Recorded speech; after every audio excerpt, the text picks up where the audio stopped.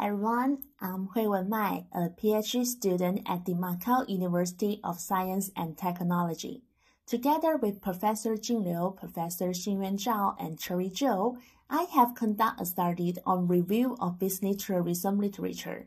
I'm happy to be here to share our research with you guys today.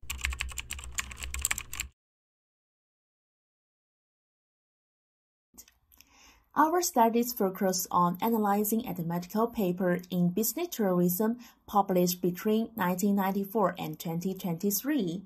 In today's globalization, business tourism has become an important means of international exchange and cooperation.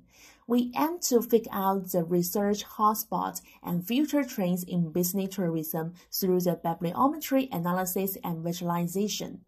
Understanding this trend is critical, not only for deepening knowledge in academia, but also for managers and policymakers who oversee and regulate the industry.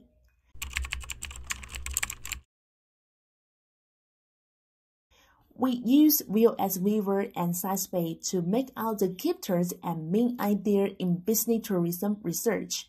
We noticed that although there is a lack of a centralized network in terms of co-authorship, the United States, Australia, and China play leading roles in publication in this area. This may mean that the policy and economic connections promote scholarship. In addition, we check out hot topics and trends in business tourism research through keyword cooperation.